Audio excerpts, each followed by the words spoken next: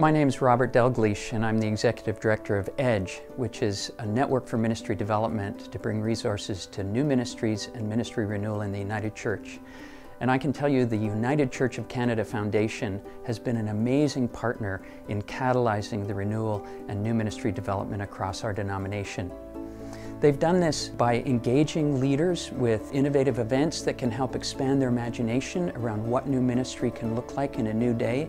120 leaders from the United Church went to the Greenbelt Festival in the UK, and since then those 120 leaders have been everywhere in the new ministry development scene.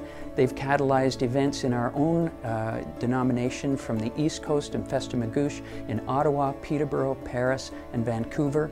And one of the really exciting events that have come out of that is the Skylight Festival in Paris, Ontario, where we will be showcasing new forms of ministry and also launching a new grant program called Chasing the Spirit. They've also done this by funding youth ministries. The Grove, which is a music ministry that teaches music not only as technique, but as spiritual expression in community, with a performance venue every Sunday morning. Faith and Arts Ottawa, Yoga Chapel, and many, many more.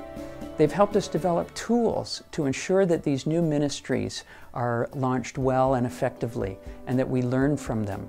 How to engage the community, reimagining how we use property to engage and love the neighborhood.